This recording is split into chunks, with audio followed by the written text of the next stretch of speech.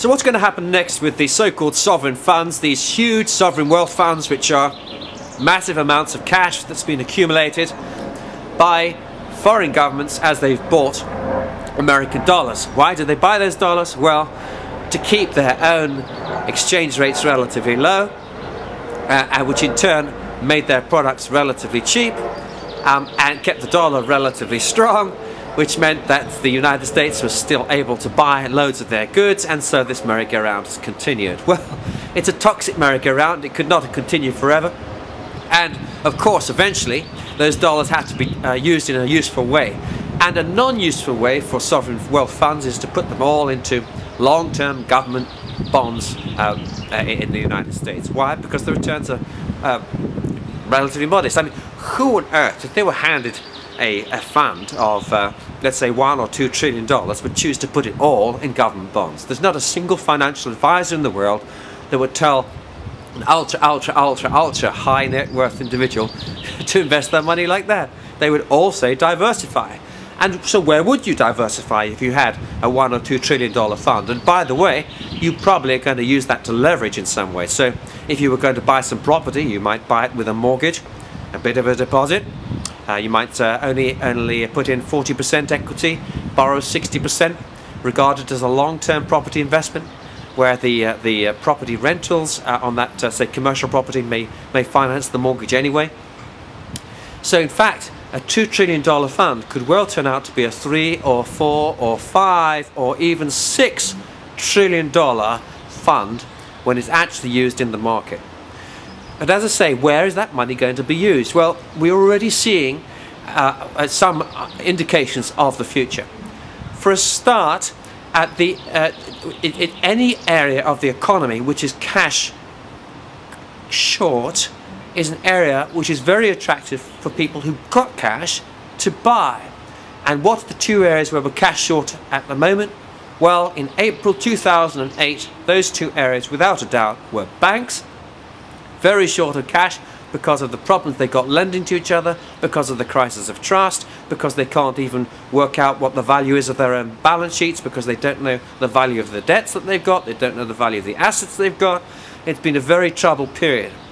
So because banks are having to rebuild their balance sheets, they are ripe open, and because the bank prices have fallen in some cases by 50% or more, then these have been amazing opportunities for, say, Chinese sovereign wealth fund investment and so on, Singapore sovereign wealth fund investment, Abu Dhabi, Russian, and so on.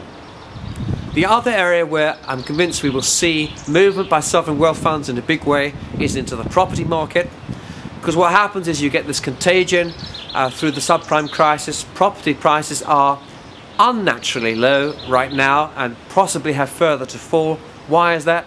Because we have a glut of properties on the market which have been recently repossessed by banks that are now being sold to try and realize some of the bank's losses, to cover some of the bank's losses, and of course the market sentiment generally has been very badly damaged. And at some point those property prices will come bouncing back up again, and when they do, those sovereign wealth funds could stand to make a huge investment. So you'll see some plays into the property market, but you'll also see other plays into things, whether it's utilities, whether it's buying ports, whether it's into IT companies, into all kinds of innovative sectors, into some of the more traditional construction and manufacturing companies, and so on.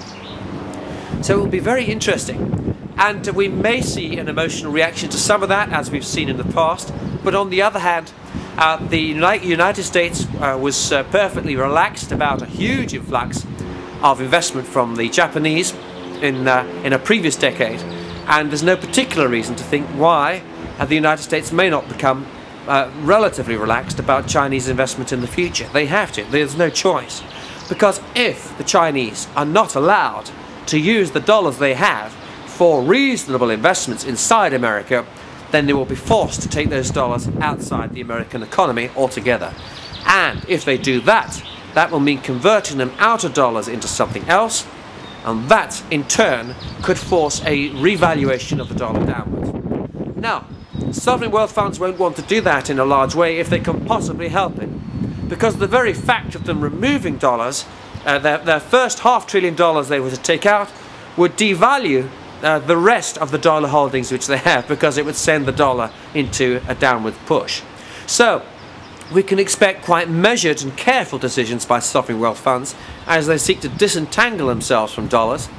We'll see new wealth generated in sovereign wealth funds increasingly being built up in other currencies for obvious reasons, but those existing dollars will be made to work a lot harder.